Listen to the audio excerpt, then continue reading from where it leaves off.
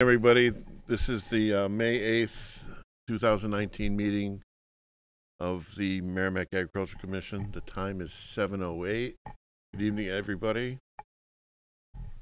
Any comments from the press or public? Seeing none, we're going to move forward into new business. First item is the summer market. We have 8 or 9 vendors already signed up. Great start. I have a sign-up sheet too for all of the commissioners who are going to help open and close the Wednesday market being passed around. I would like to ask the commission if I could have a roll of postcard stamps, and so I can mail the reminder postcards to Farmers Market this month. I'll make a motion to approve 35 cents each, $35 if it's 100. $35 for Bob's who purchased stamp for the summer market mailing. Posted for postcard stamps. Postcard yes. stamp. Thank you. All in favor? Aye. 3-0. Anybody against? Thank you all. That'll be easy because I have a bunch of postcards left over from last year. I don't even have to print. Gotta print some labels and names and put the stick stamps on them. Let's skip the winter market for the moment. Maybe we'll come back to that. The community garden, item C, is all set up for everybody. All of you that have signed up, you're welcome to start raking and pruning and putting your fencing in at the Wasserman Community Garden.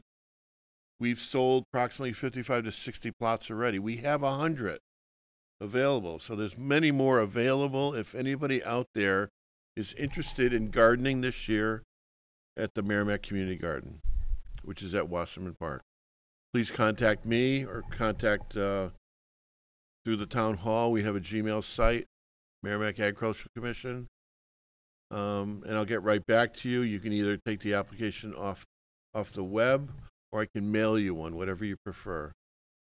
The price for a 10 by 10 garden plot this year is $10. Not going up nor going down. Same price for the last 11 years. Plenty of good sites available. Please go take a look if you're interested at all. It's pretty easy to do, and it's a size that is easily maintained. I will turn the water on sometime next week, although the loam right there now is amply moist. Right now we're not putting any tomatoes in or anything like that, but you could put cold cover crop, lettuce, cabbage, onions, that type of thing in. Community garden, Wasserman Park. Item D, last week, 2 weeks ago, Paul. You take this, Paul. 2 weeks ago, we held a container planting demonstration at the winter market. I had a few people stop by and check it out, and I think they walked away with some good information. I think it was very well presented, very well presented. I thank you for doing that, Paul. No I know it was a lot of work. And we saw how the winter market clicked. Questions? No? Maybe we'll do it again next year. Yeah. Thank you. Item E is bug alert. There's a couple of caterpillars that are going to start coming out right now. On the crabapple species and not the tender leaf stuff, we're going to be seeing Eastern 10 caterpillar. It comes every year. It has a web nest early in the spring. And by the middle of May, we may or may not see some gypsy moth caterpillars this year. Because we had so much rain last year, maybe the egg masses didn't survive, maybe they did, we don't know. By the middle of May, they'll be minute, they'll be 1/4 inch long, but the gypsy moth caterpillar is black, has a red head on it. It's a leaf chewer, likes oaks and maples, and all the soft tissue. And then, as always, we have ticks. I got a tick on me the other day. I was surprised. I got it off in time. They had to pull it off. They're out there everywhere right now. Black fly is also out there. We have physical evidence here. Or no seams, depending on what part of the country you're coming from. Anyway. What else? Upcoming workshops, item F. Seminars. Got a short list to give Bess. I'll go through a few of them.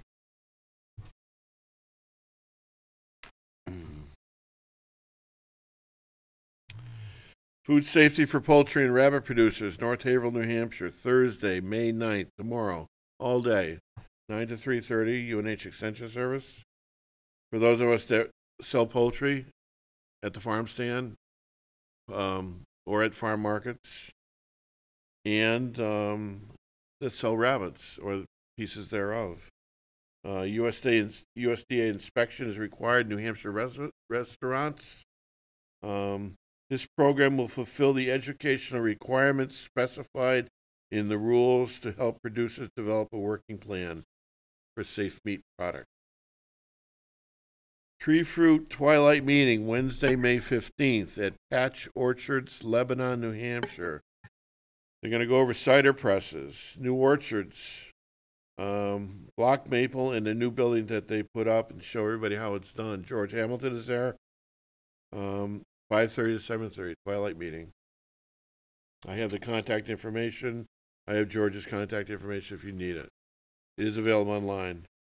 Thursday, May 16th, Greenbow Farm in North Haverhill.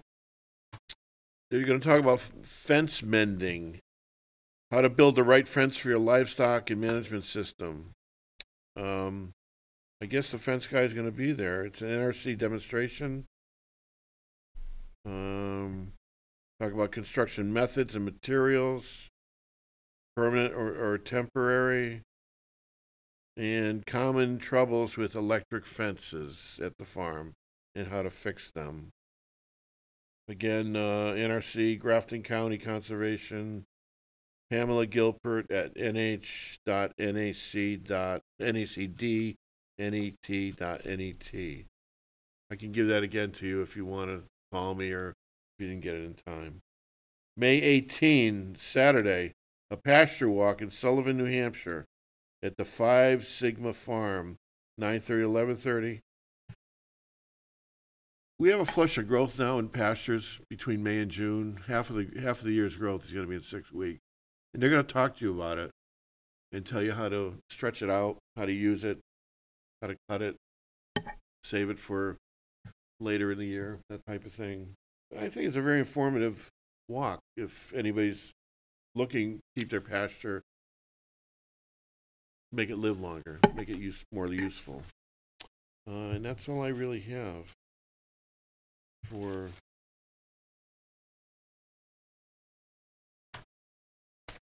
questions or contact any information. Please let me know. I'll get it right to you.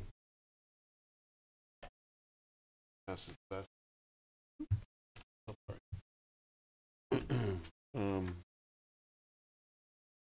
You want to be next? I can. First sense, I think please. I am. Yeah. Okay. Well, I'm just going to go over, last month, I did a few tips on going and showing, and this month, do one on teaching the horse to trail ride, or actually 7 things to teach your horse to trail ride.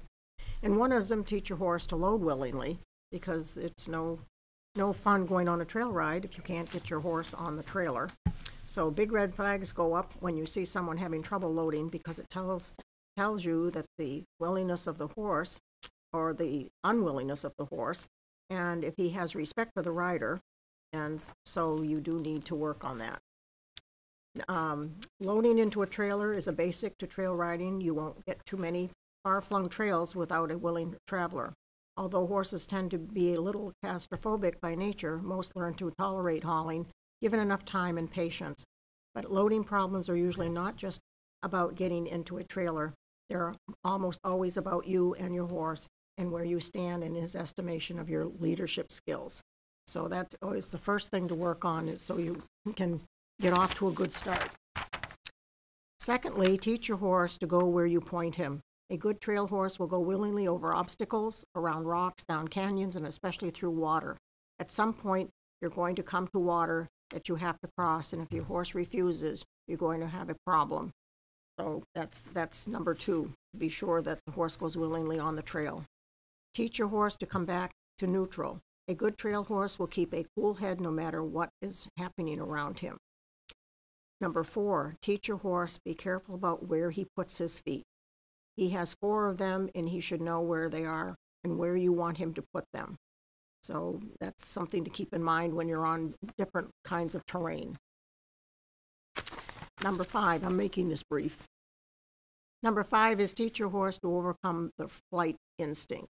One day you'll be ambling along the trail, and in the blink of an eye, you'll come across a bear or deer, or more likely, a bush with fangs. Your horse's split-second reaction should be to stop, not bolt, and wait for your cue.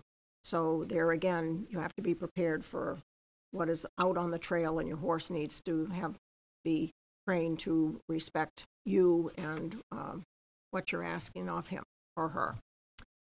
Of course, you can't expect your horse to never spook, but you'll want to teach him not to overreact when he does. Easygoing horses who quickly recover from surprises make the best mounts for trail riding, but it's wise to spend time building any horse's confidence. Number 6 is teach your horse to maintain his independence from other horses.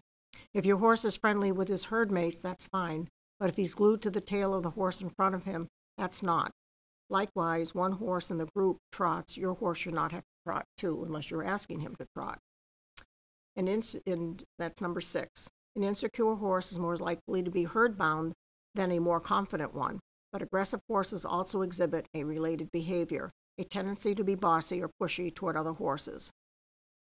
Exercise, such as gradually lengthening the distance between you and other riders and keeping the horse's attention on you at all times, which is the heart of all herd-bound issues. The reason he's looking to other horses is because he doesn't trust you, and that's the number 1 thing you need to develop in a good trail horse.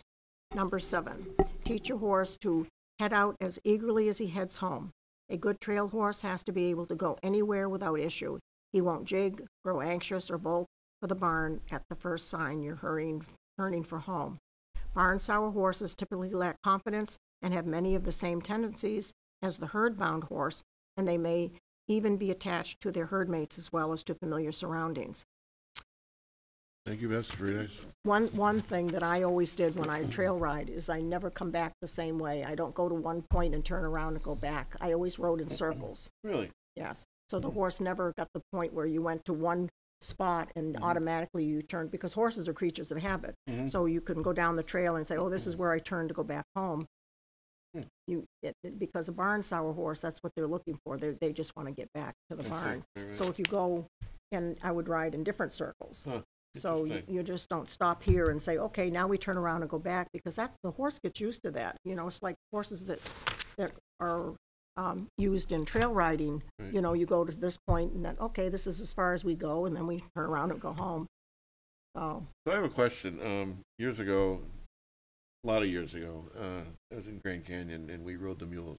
You actually rode the mules down the Grand Canyon? Well, up on top. We didn't go down to Imperial Gardens, but which is smarter, a horse or those mules? Mule, if you're riding in the Grand Canyon. Well, they don't go all the way because it's 9 miles all the way down, but they go halfway and they come back up. But you're like, well, mules are self-preserving. Mules are not flighty like a horse, and they're for the most part, mules will save themselves. They're not going to throw themselves off a cliff. Because the trail is literally. Well, that's why they use mules. They would never put a horse on those. I mean, it would be death sentence. Horses. They had over 200 of them. I mean, not all horses. I mean, those people like that, the fancy trainers and things that, what's his name? And all those Western guys that train these horses, and they probably could do it with their horses. Right. But the average riding horse, like ours, probably you'd be. They shoe the mule? I don't know if they do on those. Because the severity of the. But see, mules, the Army used mules for pack animals because they were smart. And the mule will take care of themselves. And you always had a lead mule.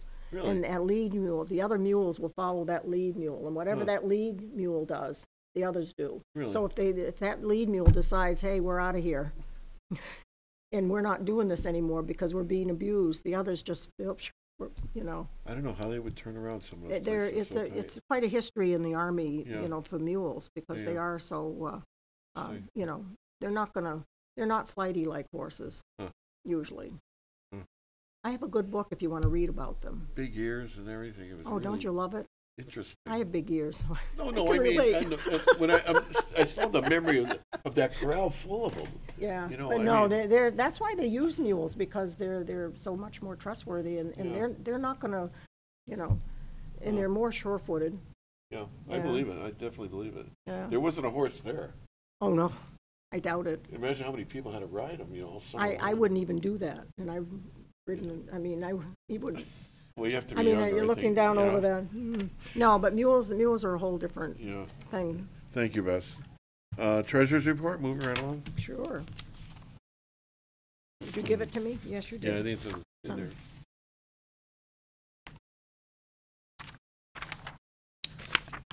Okay, the Agriculture Commission Farmers Market Fund account as of 4/30/2019 is $5,156.93. The Community Garden Fund account is $2,361.97, with a combined total of $7,518.90.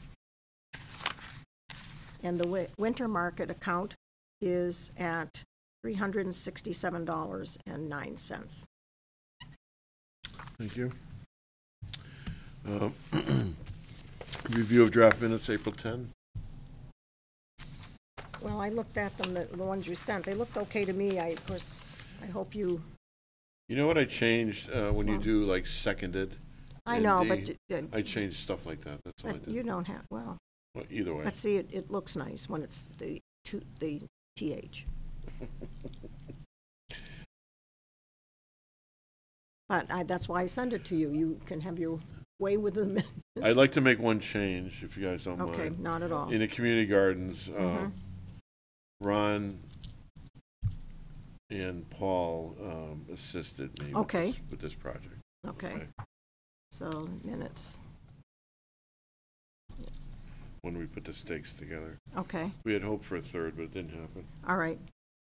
Well, see, Paul wasn't here when we did this, our last meeting, You right? could be right. He could be wasn't right. here. He wasn't present, so I wouldn't, I just want to make it right then. okay, no, we will Okay. correct that. Take credit for the work I did. Well, you Okay. should. Comments from the press, comments from the public, comments from the commission.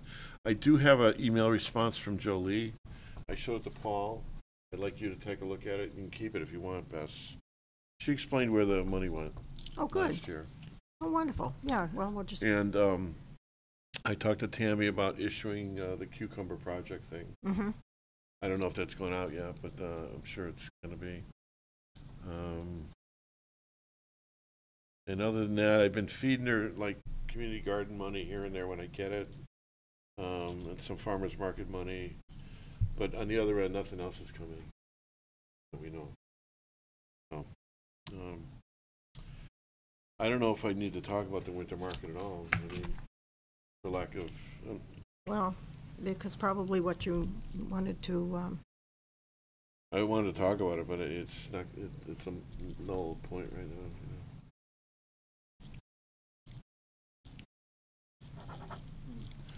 Maybe I just send an email to him and ask him what happened. well, it's almost over. Are we paid up to date on rent, or we do not have any of that information? There's been no money since April 9.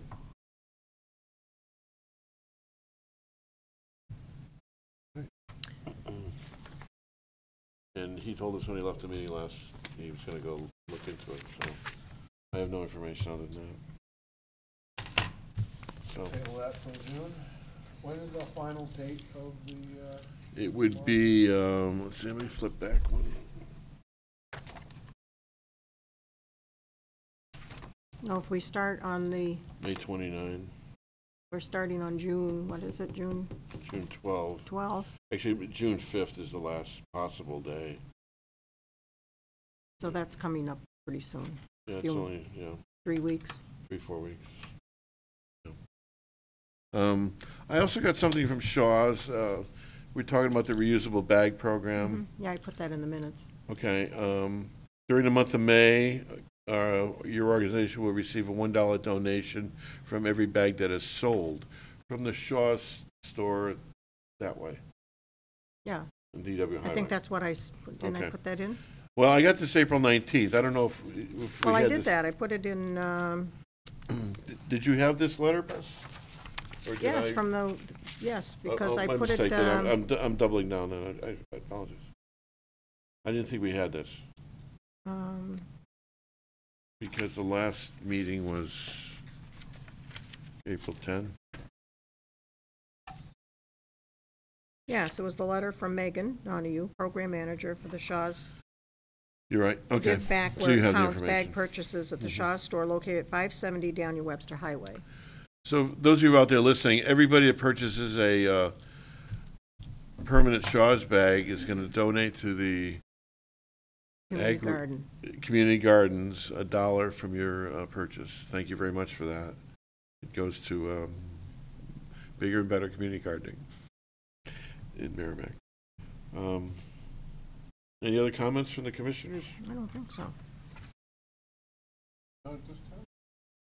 The next meeting will be June 12th. It's garden time, everybody, so get out there, start up the rototillers, sharpen your tools, pick out some seeds, go to the greenhouses and look at the vegetable plants that are growing. There's quite a selection right now. You can probably put your tomatoes out the latter part of May with discretion. Be aware there might be a frost. I'm planting onions right now, but they're a cold crop. You can plant cabbages and lettuce and things like that right Broccoli. now. Broccoli, things that can take the cold evenings. We have a lot of rain. It helps us to an extent, but we would like to see dry times too to make the planting easier and the tilling easier. Food for thought. Well, the full moon is the 18th, I think. Really? Mhm. Oh, that's right. Never mind, it's the 18th. There is a farmer's market Saturday, May 18th at Tractor Supply in Merrimack. It's free. There will be a variety of vendors, and if you are a vendor, you can speak to the person in charge at Tractor, the store manager, to attend as a vendor in the parking lot. They do this every year, well attended. A lot of people going in the building, so it's a chance, an opportunity to display your wares and make a few sales. May 18th. I'm not sure if it's all day long, but it's at least morning into the afternoon. The store manager in Merrimack is Brian. So it's food for thought. Anything else? Good for now. Motion to Adjourn? I'll adjourn? make a motion to adjourn. I will second. All in favor? Aye. 7:30? Yep. Thanks for having us. We'll see you all on June 12th, next meeting.